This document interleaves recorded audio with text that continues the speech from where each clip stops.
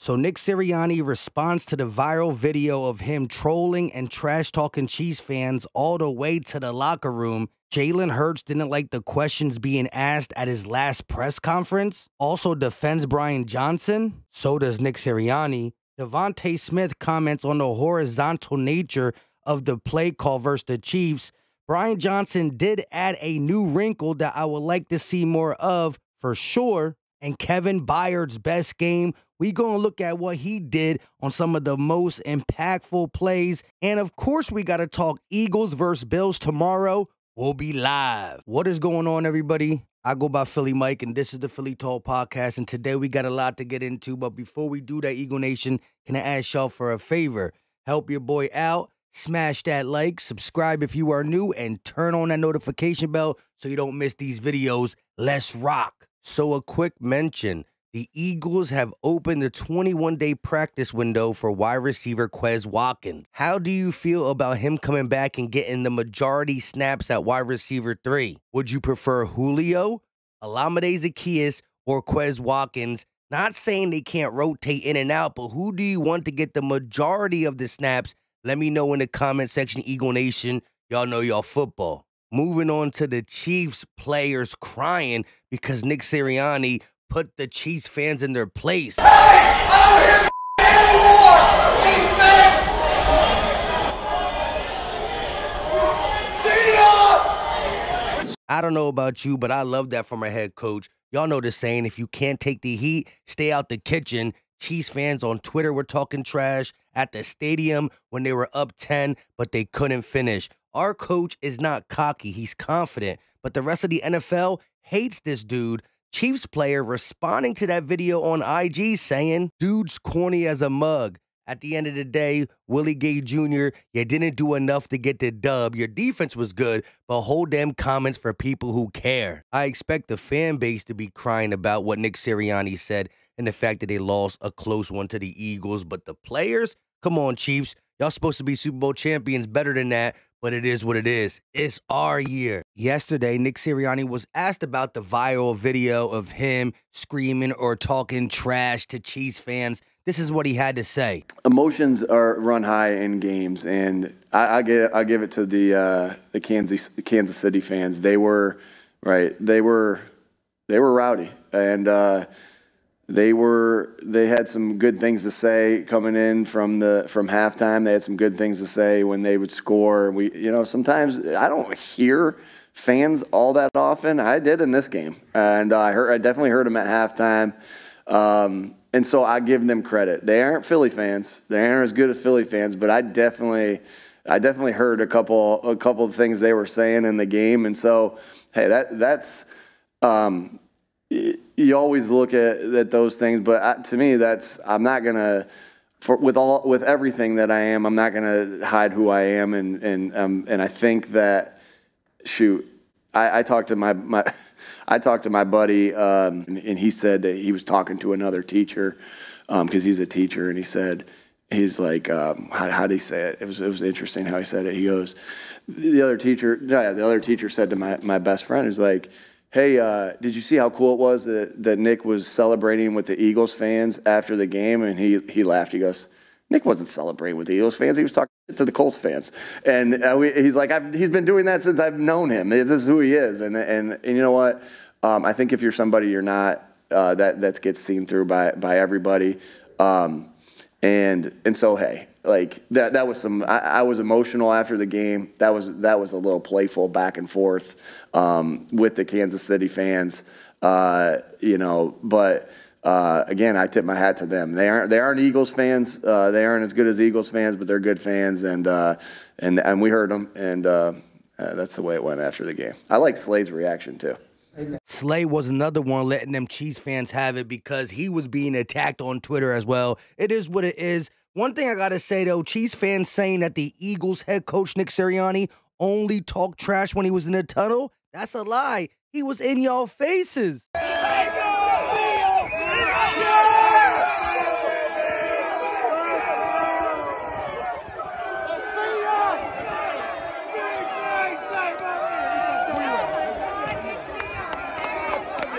Hey, it is what it is. It was a hard-fought win. Close game, but the Eagles got the dub. Although the sentiment from the Eagle fans via the Eagles Twitter page, right? They understand how we feel during these games as well. They posted the meme that everybody was talking about. Oh boy, I'm excited to watch my favorite team play.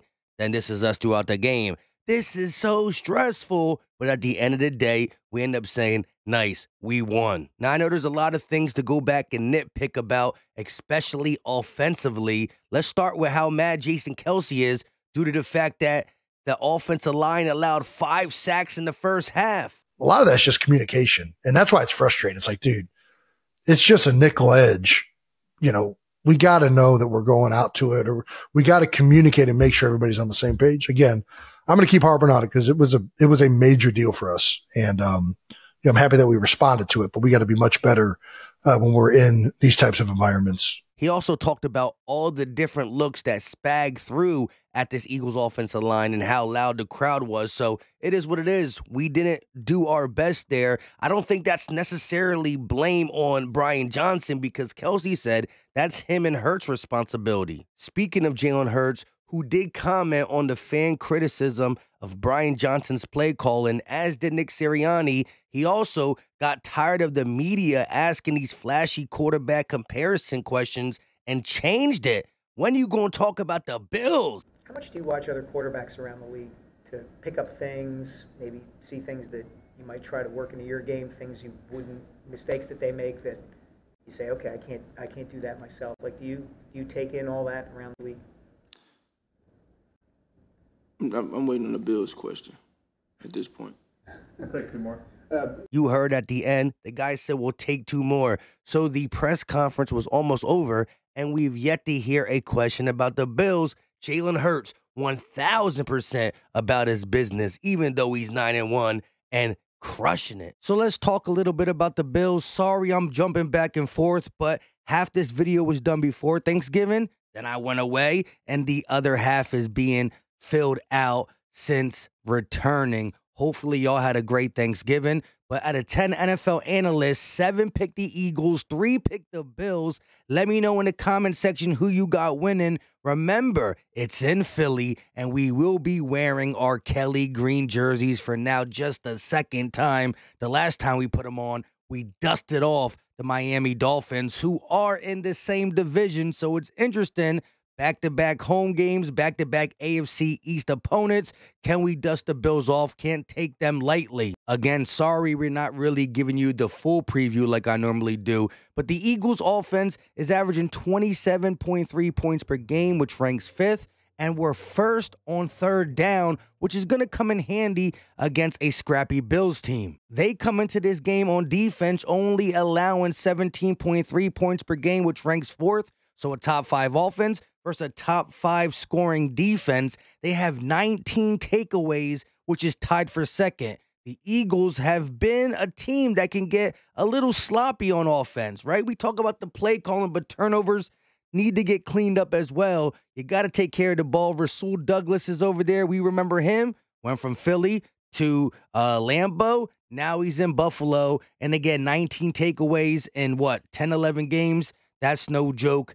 Gotta be prepared for that. As it pertains to the D-line, they did have 6 sacks and 8 quarterback hits on the New York Jets, and that's a big deal to me because the Chiefs, who are not as talented of a D-line, gave us fits in the first half with 5 sacks. I know the Bills are looking at that tape saying we could do it because it's not just what they did week 11. This Bills pass rush has 39 sacks on the season, which is 2nd, and they are 1st in quarterback hits. So Leonard Floyd, who leads the team with 9.5 sacks, if they're not getting a sack, they're definitely hitting the quarterback. And with Jalen Hurts just coming off this knee injury a couple weeks ago, we need to keep our franchise quarterback standing upright. If there's one thing that we can take advantage of, and I'm not saying to not pass the ball, because when you got A.J. Brown, Devontae Smith, and Jalen Hurts, nobody should scare you. But the rush defense for the Bills has not been that good. 4.4 yards per carry allowed to running backs, which is tied for 25th. Now, the Eagles just gave up their most yards in a game, so we might have to watch that. James Cook, but at the end of the day, I think you got to utilize Swift, Kenny G, Heck, give Rashad Penny a try. But the run game, the balanced attack needs to be here. Let's not do too much horizontal screen, wide receiver stuff, which we're going to talk about the whole Brian Johnson issue that was recorded prior to Thanksgiving. Let's get to it. Starting with Jalen Hurts' comment. So here we go. Jalen Hurts on a fan criticism of Brian Johnson's play calling. He's controlling the things that he can. I don't really know where you're getting at with this question, but I know my take on it is never get too high, never get too low. Keep the main thing the main thing. To me, that's saying he understands there's been some inconsistencies, but there's also been some great marks. At the end of the day, we would not be top 7 or top 10 in all offensive categories if we were that bad overall. He also went into saying, knowing him for a long time, I know the type of person he is. He's about his business. He was the OC at Utah at the age of, 23, 24. He's been doing this a very long time. And you talk about someone that's in rare company. He's one of a kind with the route he's taken. It's unprecedented, and he's doing a great job with it. We're just going to continue to grow. Nick Sirianni took it a step further, calling his job phenomenal. Shoot, I think Brian's done a phenomenal job of calling the game. I really feel like we haven't missed, obviously Shane did an unbelievable job all last year, but I don't feel like we've missed a beat on offense. We've been in a good groove, and Brian has just done, to me, has done a great job of leading this group, have done a great job of calling the game, adjusting in the game. I just think he's done a top-notch job, and that was an example of that. I'm not going to lie. I think that's even a little high praise for Nick Sirianni, although that's just what he does. At the end of the day, Brian Johnson has progressed as a play caller. Still got to fix some things situationally. I don't understand the fascination with the quarterback draw. We're going to get to the wide receiver screens and the horizontal play and what Devontae Smith had to say. But at the end of the day, Brian Johnson had his worst play calling game versus the Chiefs. We also had some of our worst execution as it pertains to blocking up front. So when you combine that, I can understand the fan base saying, look at this trash. We're going against the Super Bowl champs. We want to see our best game. And it wasn't our best game. But the crazy thing is this year, in every game, the Eagles offense had a negative EPA per play. The defense held the opposing offense to a negative EPA per play as well. Basically, every bad day offensively, the defense plays their best and compensates. Now, again, what was that? Against the Dolphins and the Chiefs. So 2 great defensive games, maybe the Rams too, so maybe 3 because of the second half. But the rest, the offense carried a load against Washington, against Dallas, against a bunch of teams. The offense carried a load. Fran Duffy commented on some of the things being said about Brian Johnson. He said, I keep seeing this in my mentions. The Eagles are 14th in the NFL in wide receiver screens, 8.3%, and below the NFL average with 8.66. They ran a lot of screens against a blitz-heavy attack on Monday night because that's what you do against a blitz-heavy defense. Now, I understand that, but running them back to back to back, that was a little wild to my liking. And at the end of the day, if it's not working, you still got to change it up. Although that's what you do to counteract the blitz, there's other things to do, like running back screens, which worked a lot better. At the end of the day, he got to clean some stuff up, but it's a group effort in us playing better on offense because the O-line plays better. Who knows what would have matriculated down the field in the first half. So at the end of the day, it can't all go on Brian Johnson, although he's the weakest link because of the talent on the team. But 9-1 and top 7 in a lot of offensive statistical categories. You can't be that mad, but this is a what have you done for me lately sport. And last week, we were bad. Devontae Smith did say something interesting about the horizontal plays. Was he talking more about Brian Johnson's play calling or the offensive line not allowing time for some deep balls? It looked like he wanted some more deep balls. There had been so much just felt like horizontal plays in that game to finally get a deep ball. How much does that mean to you? I mean, we just got to go out there and just communicate better. It could have been a lot more of those. Just we need to communicate better on offense. We do that then, and no telling what it would have been. You're talking communicate like between the week or like during the game? During the game. Interesting. Let me know your thoughts in the comment section. However, I do like that Brian Johnson brought some pony personnel, 22 if you want to call it. Boston Scott in the backfield. DeAndre Swift lined up outside. He's going to motion, and they're going to hike the ball and give it to Boston Scott the first time. He's going to go to the right and get a few yards. Later in the game, we see this play again, right? Boston Scott in the backfield, DeAndre Swift going to motion again, and they're still going to give it to Boston Scott, and he goes up the right for a couple yards. Grant Calcaterra out there in case they need to block. If you look at this from the end zone position, there's a lot of room to the left. Linebacker or defensive end got to crash to Boston Scott, so he set it up. When it was clutch time, crunch time in the fourth quarter, the most creative play, the best play of the day, Swift going to run that same motion. This time they're going to give it to him because Brian Johnson seen it, adjust. Defense goes to the right to stop Boston Scott, and there goes Swift, making people miss. Now, the play design was great, but Swift just added the extra spice on it. You had him running all the way to about the 15-yard line. This was a huge play for the Eagles. Moving over to the defensive side, Jalen Carter was asked about his viral interception attempt in which he dove between Creed Humphrey's legs to make the play on Patrick Mahomes when he spiked the ball. But he also said, you might see some more crazy things from me throughout this year. So it looks like Jalen Carter ain't done with some stuff we ain't never see. Stay tuned. He's just a beast, a dog. He's a mother-in problem. I love the fact that Jalen Carter is on the Philadelphia Eagles. Now, let's actually look at the Eagles' defense and how great Kevin Byard was. Best game of the year. But first, according to Honest NFL, the Eagles' coverage chart for Monday looks a whole lot like it was called by a Belichick disciple rather than a Fangio one. It was a ton of cover 1 rather than split safety cover 5. Variations to take away a stud like Kelsey. Very different from how they treated Jefferson, Evans, Lamb, and Tyreek Hill. I dig it, says Honest NFL. Extremely well called game by design, and the plan itself that staff put together was even more impressive on film. Hey, Kevin Byard's best game of the season. Could it have been due to Matt Patricia having some influence on Sean Desai? Not saying he took over, but two minds are better than one for sure. But I love the way KB played. Here we got Kevin Byard matched up against Kelsey. He's going to pass him off and play zone. He sees Mahomes trying to go to Rice. He jumps in the passing lane, makes Patrick Mahomes pull it back. He has to scramble, and he doesn't get the first down. Big-time play by Kevin Byard. Here, he's matched up against Watson. He's going to pass him off, though. Try to reroute his route, pass him off to Reed Blankenship, and he's going to follow Kadarius Toney on this drag route, this over route, and he makes the ball go out of bounds. Again, you're going to see here, he's going to interrupt Justin Watson a little bit, see that Kadarius Toney's going to be open, and he goes, plays that area. This is the big-time interception, and again, he just read it very well.